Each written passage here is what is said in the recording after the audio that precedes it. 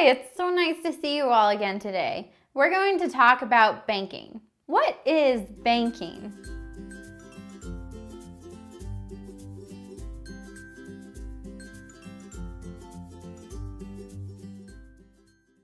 Banking is the business conducted by a bank. Think of it as the bank paying you a small percentage to trust them with your money. Why do you think we should use a credible financial institution to keep our money in?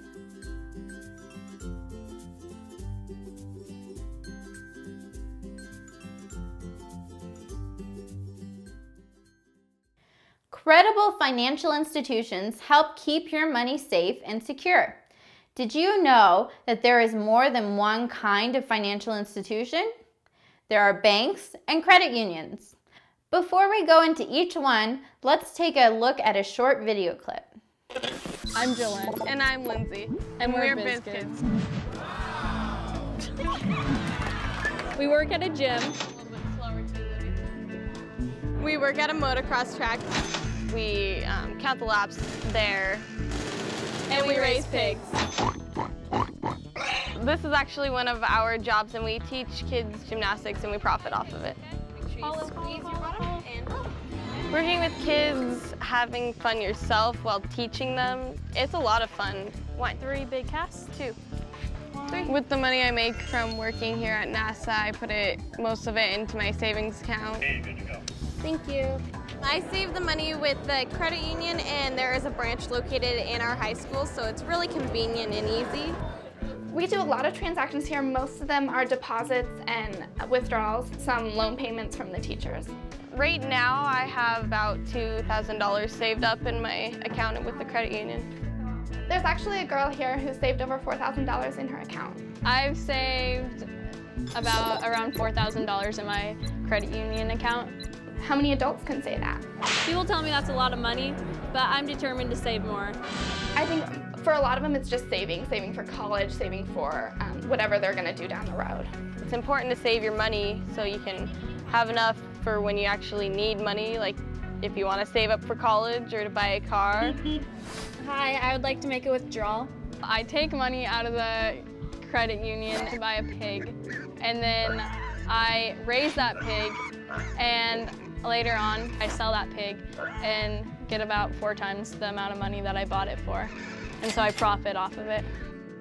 If you don't have a savings account, then it's kind of harder to save your money, because most of the time you'll kind of go to your piggy bank and notice you have money and want to go shopping. It's really important that they realize that it's a safer spot for your money. It's not lying around at your house. You're not going to lose it. It's in an institution and it's federally insured. Having a savings account is kind of like doing gymnastics. You need to balance yourself. Why did they put their money into an account?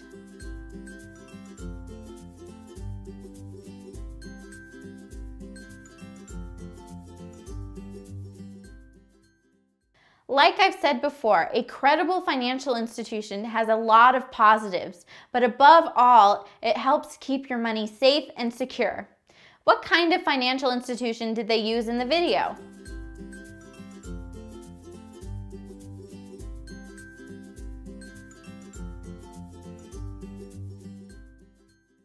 If you caught on to the video, they mentioned banks and credit unions. Do you think that one is better than the other?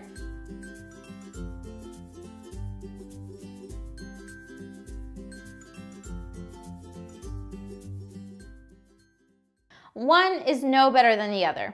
When it comes to banking, it all ties back to your needs and wants. Different financial institutions suit different people's needs. What are a few banks and credit unions that you either know of or have heard about?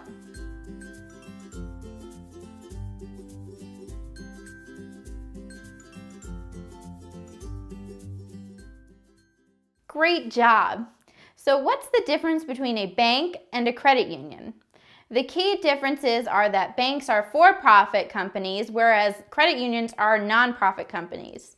What this basically means is that banks are owned by shareholders and credit unions are owned by their members. There are privileges associated with each. For instance, if you don't like how your credit union is being run, you can always run for the board, become elected, and implement change.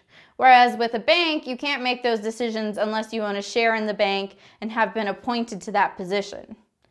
Secondly, credit unions are exclusive. You have to be a part of a certain group to become a member of a credit union, such as a student or a firefighter, whereas banks accept almost anyone.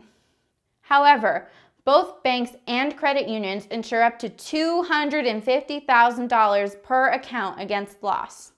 Do you think that banks and credit unions offer different types of accounts?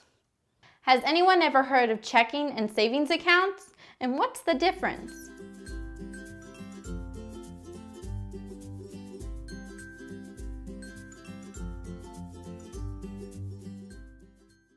Savings accounts are a way for you to PYF.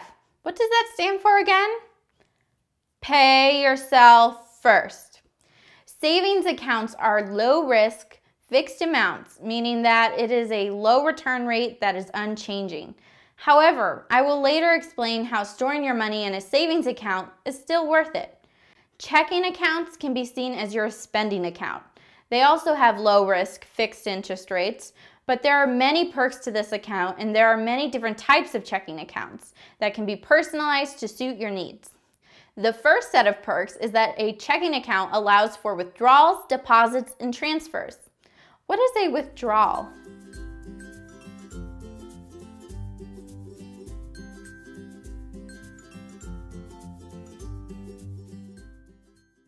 A withdrawal is when you take money out of an account. Now, what is a deposit?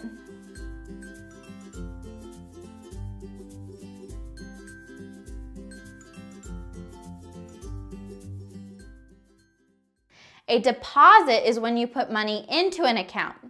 What is a transfer?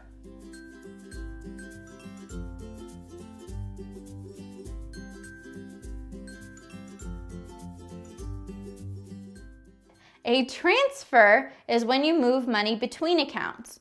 When you have a bank card with your checking account, it is called a debit card. This allows you to pay for things electronically. This card is linked to your checking account so that the money that is in your account is the money that you have on your debit card. Are there different kinds of savings and checking accounts? First, let's talk about savings. What is savings?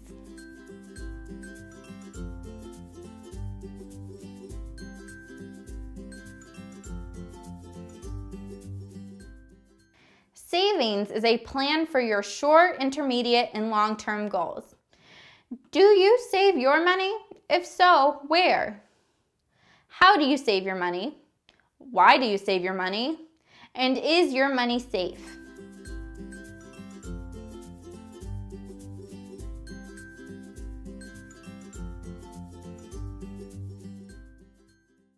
There are 4 different types of savings accounts that we will talk about. The first is the traditional savings account. A traditional savings account is just the basic savings account at a bank or a credit union. Second, we have money market accounts. A money market account is dependent on how the money market is doing. So if the market is doing well, so are you. However, this type of account has very low interest, so you will not lose or gain much money. Third, we have certificates of deposit. A certificate of deposit is more commonly known as a CD. It is also low risk and a low interest account. You must keep your money in the account for a certain length of time to avoid penalties, but the longer you leave it in the account, the more interest you will gain. And lastly, we have a U.S. savings bond. A U.S. savings bond is great because the government is actually paying you a small percentage for allowing them to borrow your money. There are also different types of checking accounts. Way more than we can list. Checking accounts are made to suit your needs. For example, if you're a student, you may be able to open up a student checking account. It all starts with earning interest. What is interest?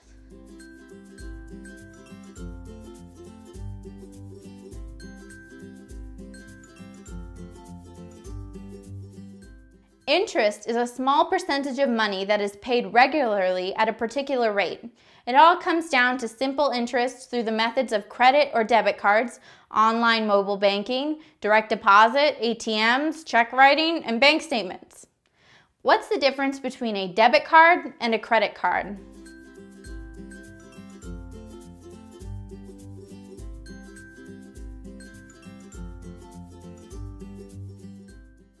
A debit card is linked to your checking account and the money that you already have, whereas a credit card is like a small loan, which can be repaid with interest. There are also checks. Check writing is when you give a payment in the form of a check and it is taken out from your account. You could also use online mobile banking. This allows you to do all of your banking on a website operated by a credible financial institution. Now, what is an ATM?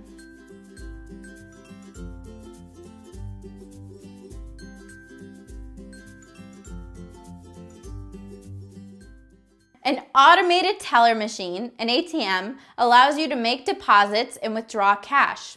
Now, what are bank statements? A bank statement is a printed record of the balance in a bank account. It shows the amounts that have been paid into it and withdrawn from it. It is issued every month. Great! Now let's break down how to calculate interest. When it comes to compound interest, it is a simple math equation.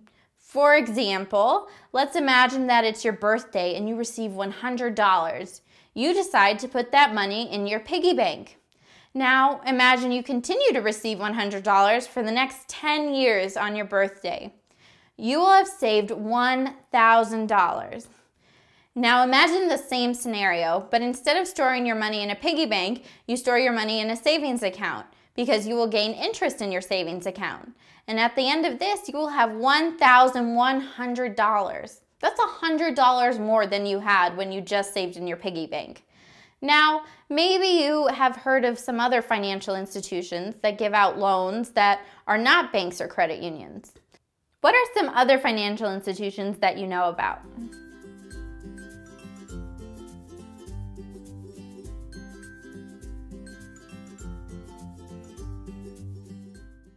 They refer to themselves as your community short-term lender, and they have catchy slogans like don'tbebroke.com.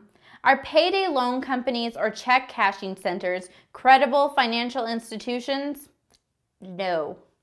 Why not? Although it may seem credible, when taking a closer look, payday loan companies can actually wreak havoc both financially and personally. So we've talked about banking. Now, who knows about investing? What is investing?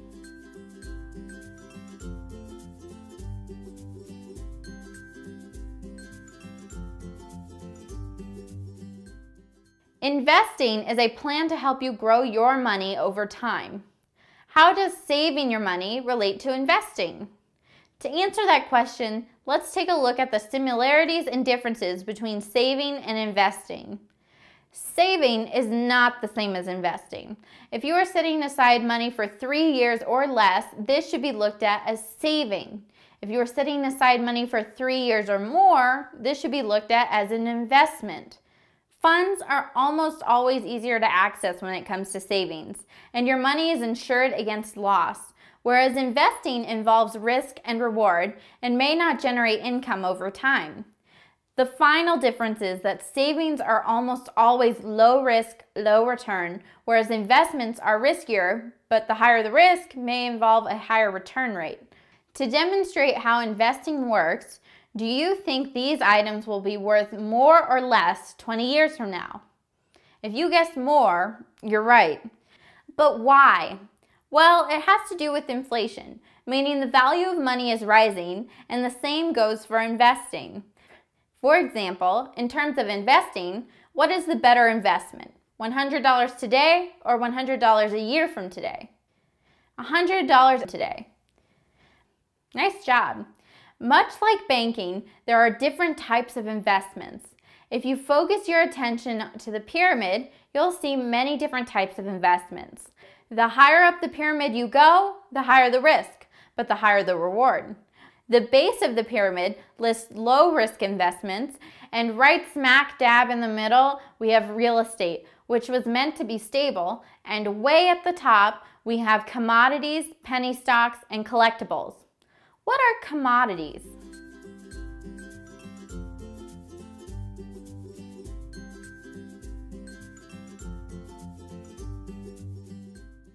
Commodities will never go away. These are both needs and wants, such as transportation. This is a risky investment because we are constantly trading at different prices. Now, what are penny stocks?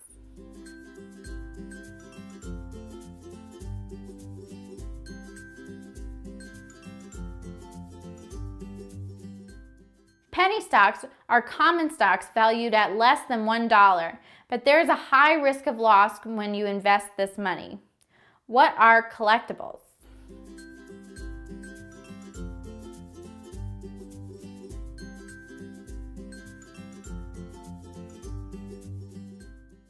Collectibles are just things we like to collect, like coins, stamps, or even paintings. But collectibles are a risky investment. Why? For example, let's say that you collect baseball cards, and one day your favorite, most expensive baseball card is torn by your little brother.